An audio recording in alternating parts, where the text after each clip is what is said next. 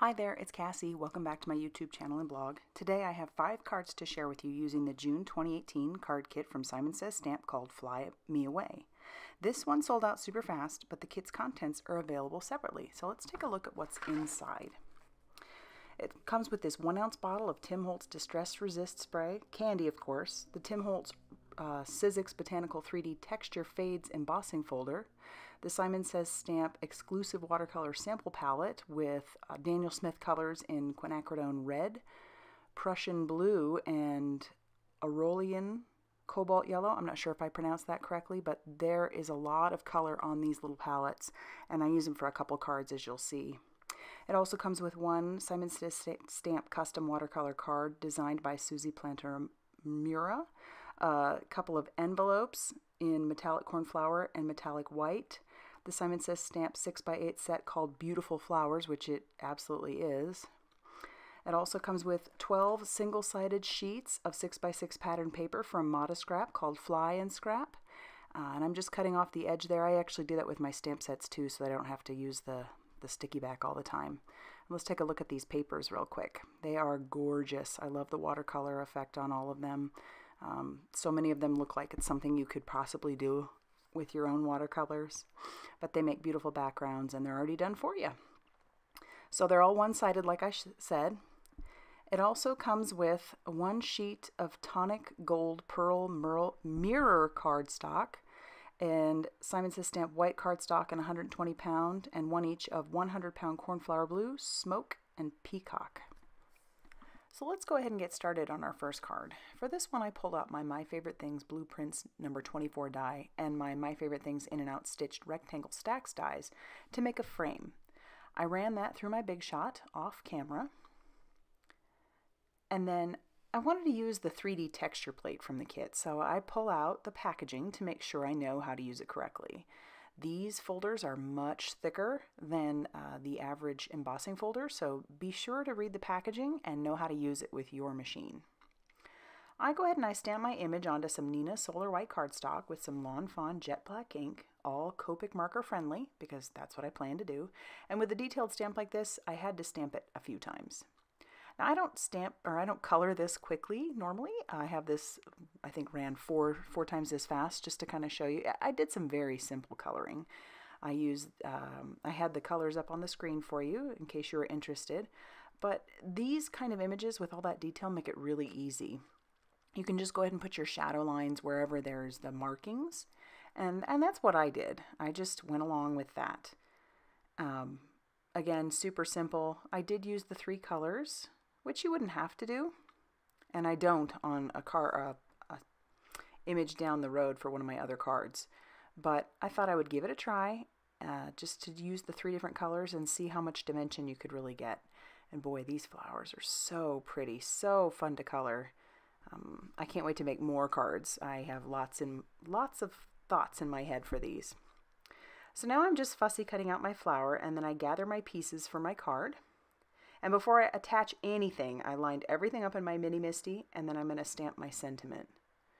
I just want to make sure that I have everything lined up correctly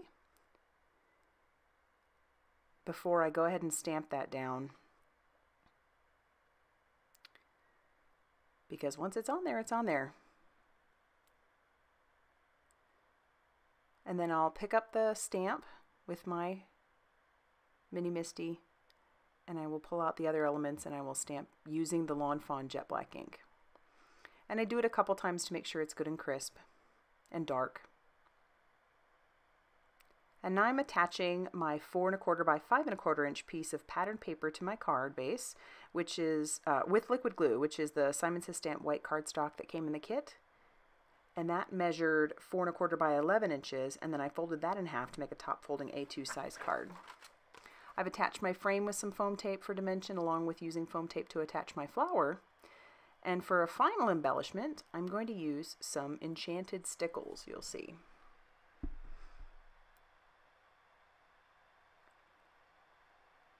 And that is going to finish off card number 1.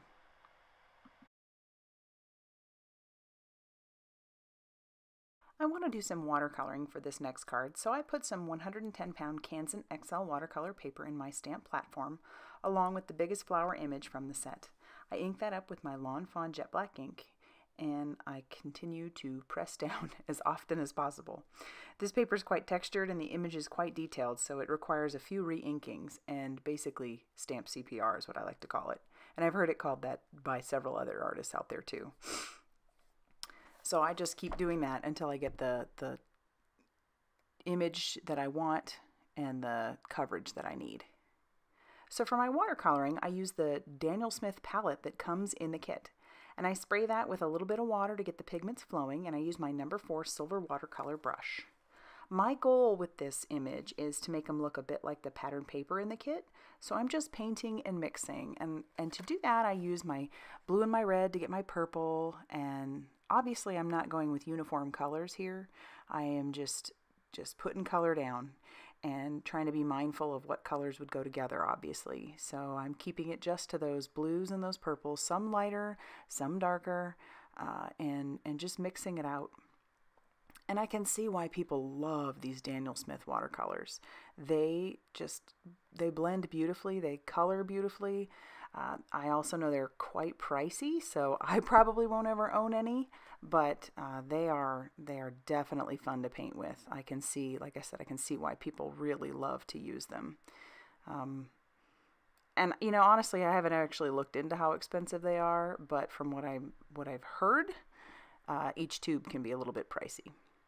So now I'm moving on to the leaves, and I'm not going to show you all the leaves that I color because I'm using the same process. I didn't mix anything else in there. And so once I'm done, I heat that with my heat tool because I want to fussy cut them out. And so I want to make sure they're good and dry because this paper is thick. And once I've decided the placement, I trim down the long edges to fit on my card panel. And before I adhere any of that, I put that all in my stamp platform so that I can stamp my sentiment. And again, I'm doing that with my Lawn Fawn jet black ink. And that's the nice thing about these stamp platforms, especially this big one here. I can put the image in there, or put my card base in there with everything on it. And then I can move things if I need to, or just leave things as is before I cut anything or adhere anything. And I stamp it down a couple times, just to make sure that it's good and crisp. I do love how my flowers turned out, but I want some shimmer, so I put my flowers in my splatter box, and I grab this Sukuniku Sheer Shimmer Spray and Frost, just shake up the thing and spritz it on there, and then I heat set that as well. And you can't see it on camera, but that has a lot of shimmer now. I love it. My pattern paper was already adhered to the Simon Says Stamp cornflower cardstock that came in the kit, that I cut down to be a top folding A2 size card. And so now I'm adhering my flowers with the foam tape. And once that's all adhered down, I'm going to flip it over and I will trim off the excess, because that won't fit in an envelope, obviously, the way it is. But I wanted to make sure I knew exactly where I wanted it before I trimmed anything.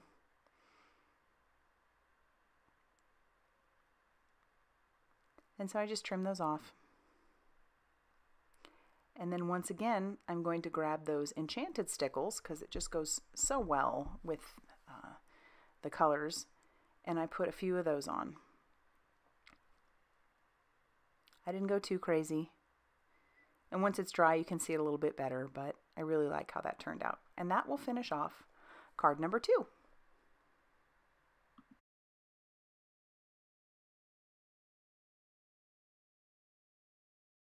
For card number 3, I have another piece of the Kansan XL watercolor paper, and it's in my splatter box so that I can spray some of that Tim Holtz Distress Resist spray on it. I don't know a lot about this stuff, but I do know that it dries fairly quickly, so I didn't need to dry it with my heat tool for as long as I did, and I don't show that. I do show some of the drying, but I dried it for too long. And not that it matters, but because of how quickly this stuff dries, I can see why people say to clean off all of your stuff if it gets on there.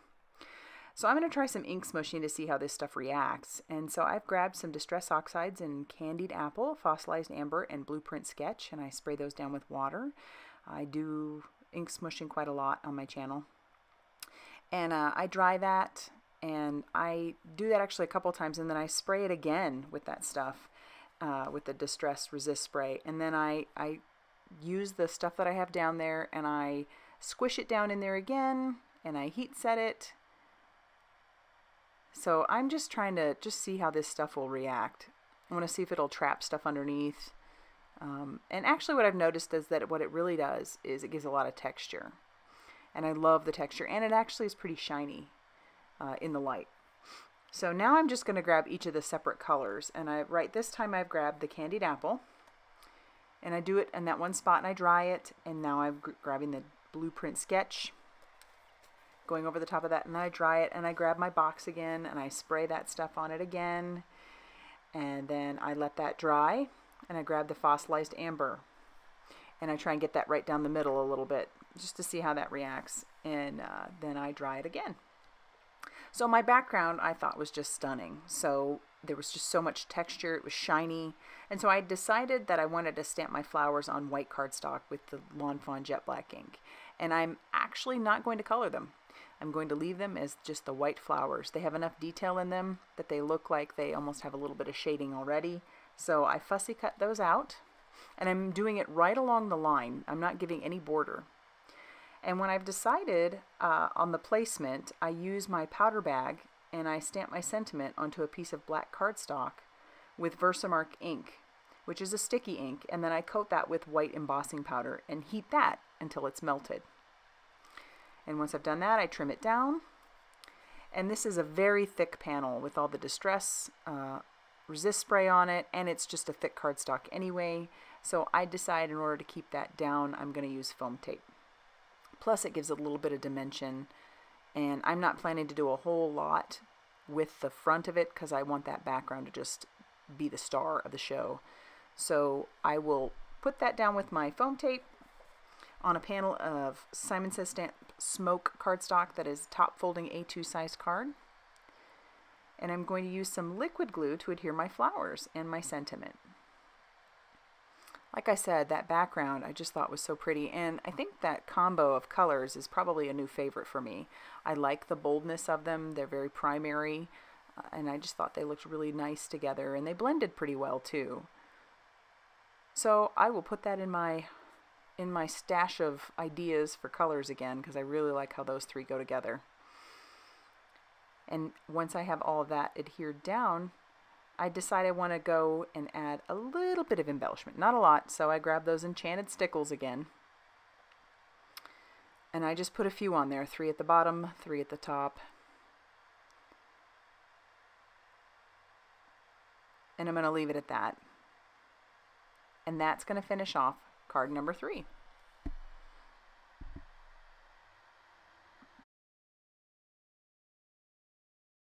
For card number 4, I've grabbed another piece of Kansen XL watercolor paper measuring 5.5 by 8.5 inches, and I'm scoring it at 2 1/4 on each side that measured 5.5 inches.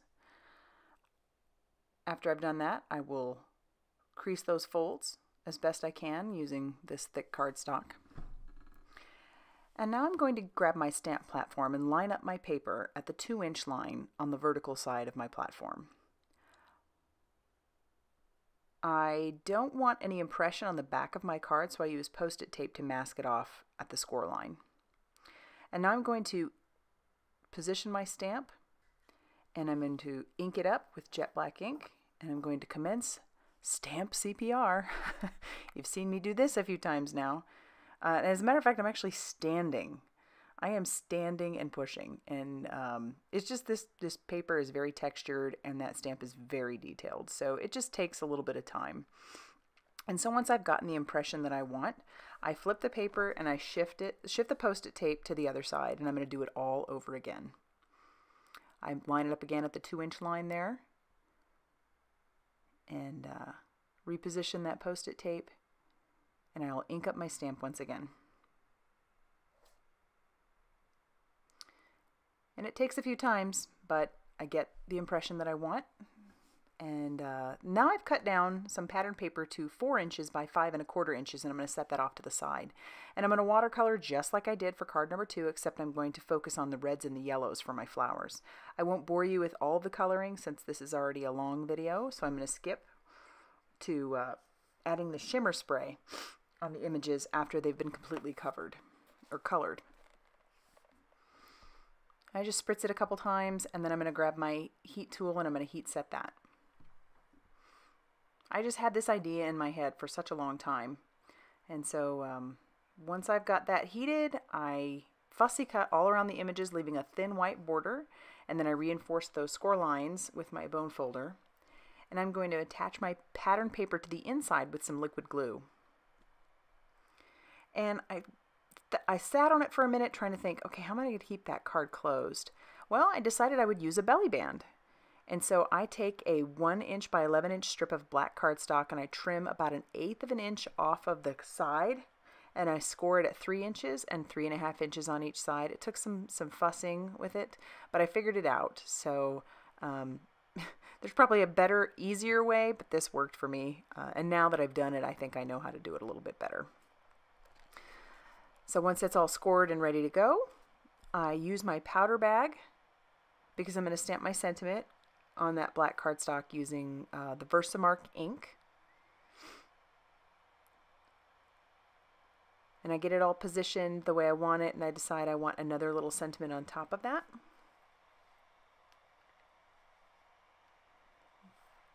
Get it all ready to go, use the powder bag, and then I stamp my sentiment with the Versamark ink, like I said. And then I'm going to coat it with the white embossing powder.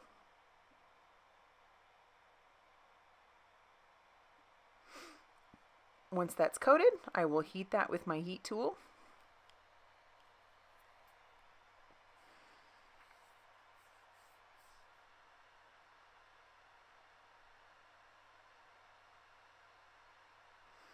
I love that black on white, or white on black.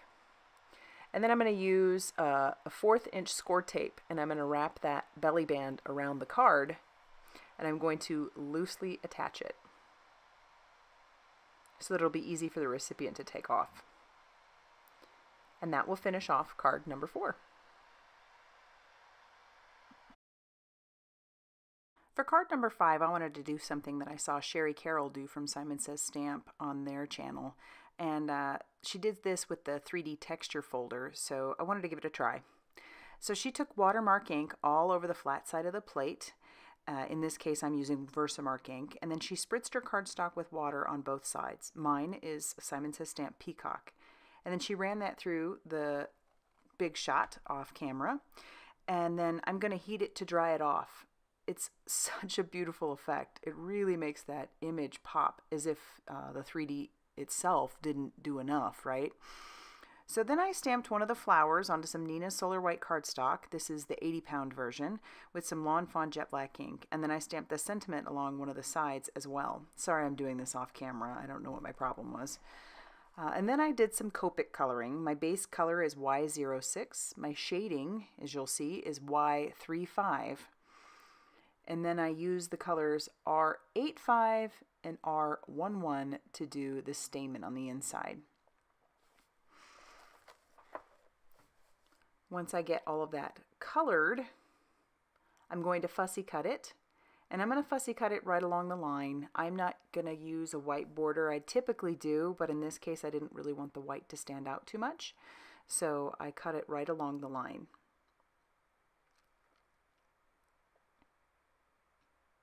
I just thought the pink would be a cute little color for the inside. Not that I've ever seen a flower with pink stamen, but... So to attach my panel, I'm using foam tape, and I'm attaching that to a top folding A2 size card of the Peacock cardstock as well. And then I'm going to use some liquid glue to attach my flower and my sentiment. And once I get that attached, I do have a lot of excess hangover, so I'm going to turn that over and I'm going to trim it off. And that'll complete card number 5. So let's go ahead and take a look at the 5 cards that I made today. I would love to hear which one was your favorite. Thank you so much for always liking my videos and subscribing to my channel. And as always, thank you so much for stopping by.